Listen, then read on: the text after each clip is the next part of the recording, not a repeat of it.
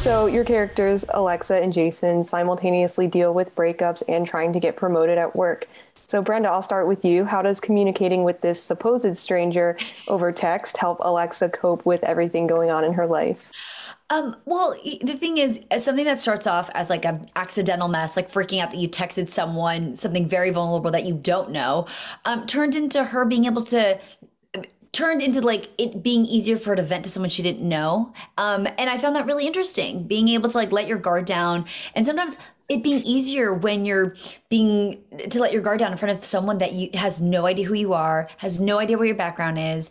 There's something liberating about that. And I thought it was really, really fun.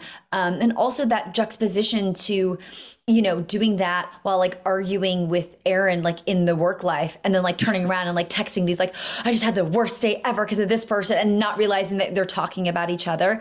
I thought that was really, really fun, and kind of does like a callback to like, for me at least, like when I started dating someone new and getting those text messages in your heart, like, just jumping when you get those text messages from them.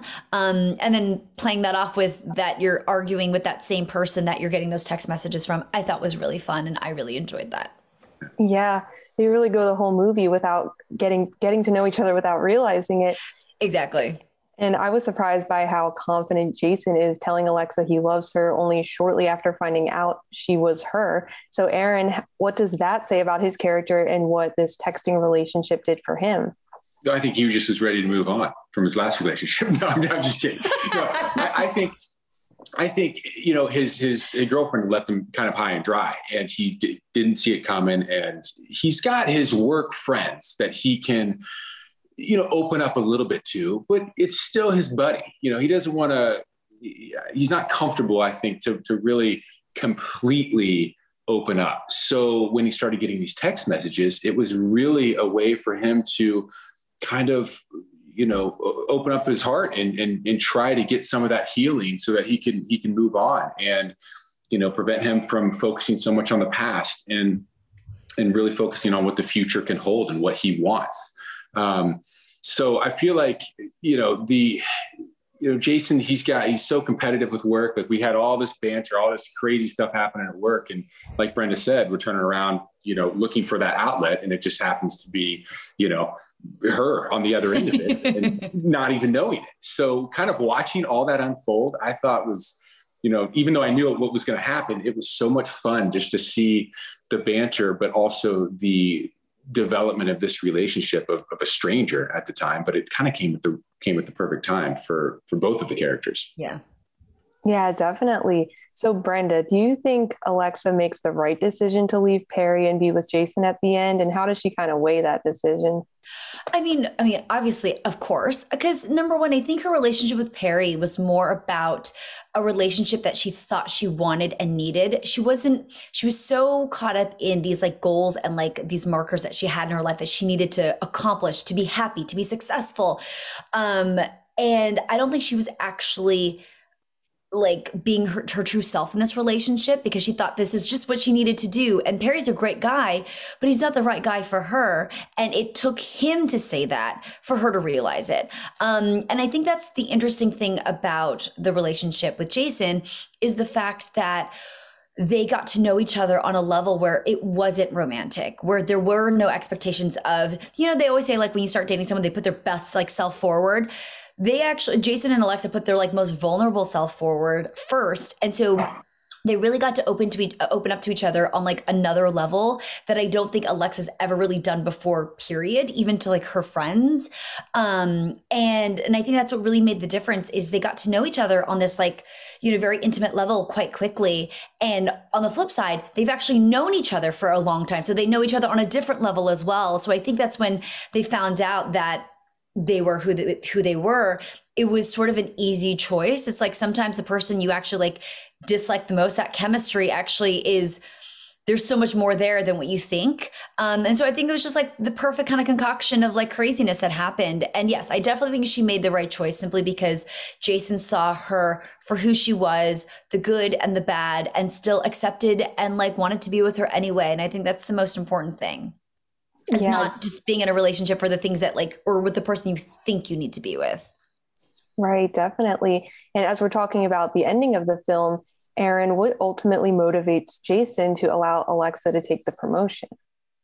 Jason felt like that was the right thing to do. I know that, he's super competitive and he really loves, this woman, and just, there's nothing, I think when you love someone, your priority is just to make them the happiest that they can be and to be their rock and to help them in any way you possibly can. So I remember up there giving that speech, looking at her character and really like feeling like there's nothing that Jason would rather do than to see her succeed and to see her, get this account, which she's worked so hard for. And he's seen it. He's seen the ups and downs through the text messages and at the work and at the workplace. And ultimately seeing her happy is what would make him the happiest. So I feel like that's really the reason why, Jason did that.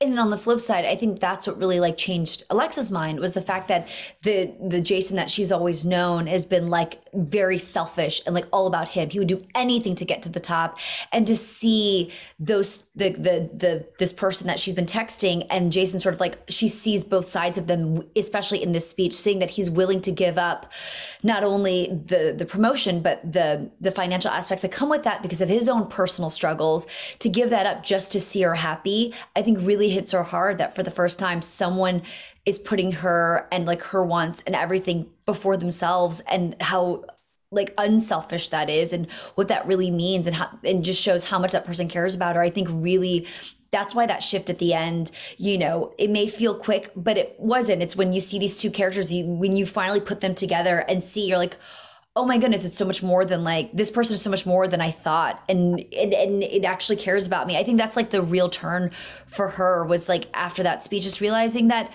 he's not what she totally judged him, and he's not what she thought. And I think that's what made the decision really easy. I'm also curious for both of you, what was it like filming the scenes where your characters speak their text messages out loud? Like, how did you create a sense of chemistry even when you're apart? Well, I will say, we had, Brenda was kind enough to stay, for my takes, and she was able to read her, her dialogue, so that we could really continue with that relationship and that character building that we both had done and all the other, the other scenes. And so I feel like, that helps tremendously as an actor, as opposed to, somebody just reading it. As great as they may do, there's just nothing like having the actual character there to read it the way that the character would. So, but it took a little, I mean, it's a, you don't typically, at least I don't,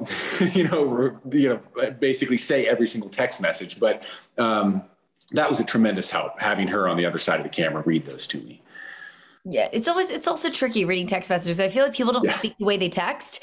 So that was something that I was actually talking to Peter, our director, with. I'm like, a lot of stuff, it's tricky because, we want to make it feel believable, but also feel like a conversation. But also we know that that's kind of like the fun twist to the movie. But how do we keep that going? Because I think originally we weren't speaking out loud. I think it was actually just text messages, like the way that it was originally written. And to try to find that balance was interesting, but also was actually really fun because we sort of got to play, but at the same time we couldn't, because we also knew that whatever we did on our end, whoever shot theirs first, because we're also shooting this during COVID. So everything was very isolated for actors, that we had to like know that the other person had to, if we weren't able to read for each other, that we would have to be like, okay, like, I don't want to take creative liberties for their character or for, for them. So it was tricky at times, but for the most part, we were very fortunate, and like, we're working together and we're able to like actually read as if we were reading a scene. So we were really lucky. That's great. I love that. And as with many romantic comedies, Love Accidentally is a heartwarming story that may or may not be overly realistic. So I'm curious for both of you, if you found yourself in a similar situation as your characters, would you be able to open up to a stranger like that? I mean, I would like to think that I would like hope so, but myself, I probably am so, I listen to too many true crime podcasts to like just text someone randomly. I'm like, oh my God, this person is trying to kill me. They're probably stalking me. Unfortunately, I think I'm too paranoid to be as open as Alexa is. I wish I lived in a world where I wasn't worried about being murdered 24/7. I know. Too much Dateline for me, or else I probably would. But All right. Well, thank you both for your time today. Congratulations on this film, and I hope you enjoy the rest of your day. Thanks, Madeline. Nice to meet you.